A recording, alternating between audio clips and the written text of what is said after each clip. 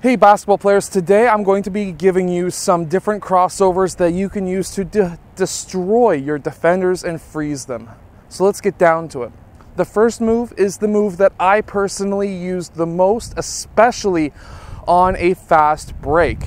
So what we're going to do is dribble down the court. You can do this in the half court or you can do this on a fast break. And what we're going to do is it's very simple. You're going to dribble forward. If you have a defender on you or just ahead of you, what you want to do is to stop, go through your legs, and then step back for a shot. Or what I used to do on the fast break was to go through the legs and do a quick pass. Because what we're doing at that point is freezing that defender. If we're on a 2-on-1 situation and we're coming down court, I've got a player on that side, I got a defender between us, and I really don't want to go up for a contested layup or a contested dunk. Back when I could dunk, what I would do is to go through the legs. That would freeze the defender thinking I'm going to do something, and then I would pass it off, underhand pass to my teammate, and he would go in for an uncontested layup or dunk. So to practice this move is very simple. Have your feet shoulder width apart, and all we're going to do is dribble on the ball on the right side, and we're going to dribble through the front of our leg like this. Very simple drill, but can get younger players to have some difficulties. But if you're looking to advance farther than your friends, this is definitely the drill and the move to help you. This next move is a move that I just recently broke down. It's a move that Trae Young and Luka Doncic and a lot of really good players use. And that is the reverse through the legs. So basically the move that we just did, but the reverse. So the reason why this move works so well is because you can be going downhill, you can be attacking your defender, and then you can go through your legs and come back. It's a nice freezing move to pull up a shot, but also it's a nice move to pull off just to hesitate and to stop your defender, to freeze them so you can drive by them. Now to practice this move, again, same idea as the last, but instead of going through the front, we're going to be going through the back. And you're going to try and do that as fast as you can. If you mess up, one dribble through, one dribble through. If you mess up, that's totally fine. But you want to go through as fast as you can. That's going to help you in game. Then you want to start moving while doing that move. And believe me, these two moves are game changers if you're looking to attack the rim.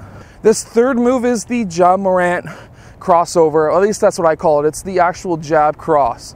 So basically what you're doing here is, let's say you're trying to attack the rim, or you're just trying to get it past the defender, and you're maybe getting pressured just a bit. This is a great move. So what we're going to do is we're going to be dribbling straight forward. We're going to jab towards, in this case, the right side. We're going to cross over the ball towards our left side, and we're going to continue towards that left side. So to do this a bit quicker, what we're going to be doing is a quick jab cross, and then you're out. Then you should be past your defender. You can do this on the left side as well. Same thing, jab left, go right. It's a great move to use.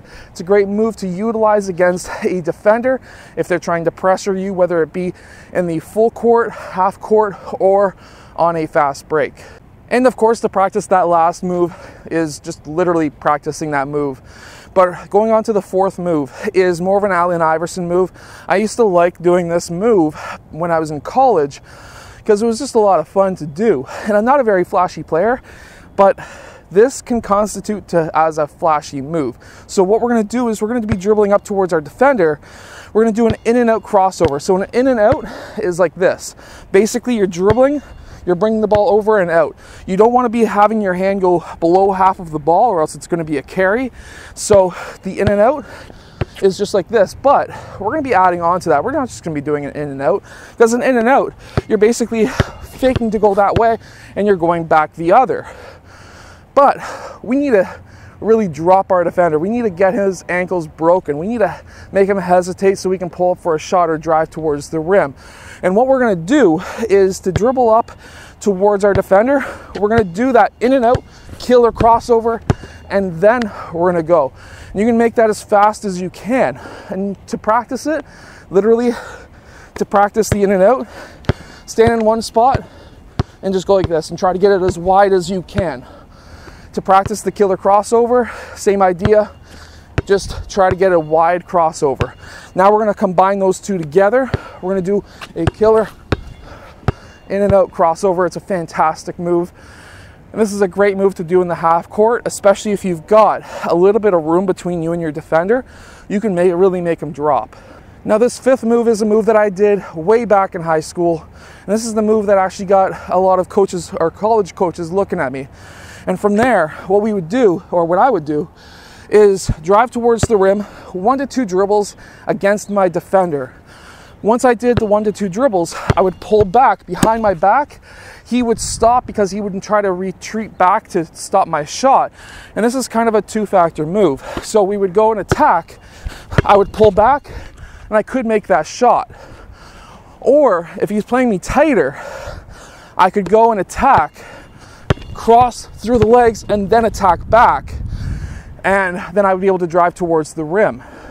And of course, this fifth move is the easiest move that you could possibly do out of the 5 that I showed today. And all it is really to practice is to dribble in one direction and to dribble behind your back. But you want to add on, right? So you don't want to just go and do that in game. You don't want to just go take a couple of dribbles through and attack. You want to be low when you're doing this move. The lower your shoulders are, the faster you are when it comes to beating your defender. So you want to try and get really low. You want to go bang through the legs and then attack. It is a fantastic move. It's helped me score tons and tons of points at the rep and travel team level. I hope that you've enjoyed today's video. If you have, hit that like button and subscribe. I'll see you guys again next time.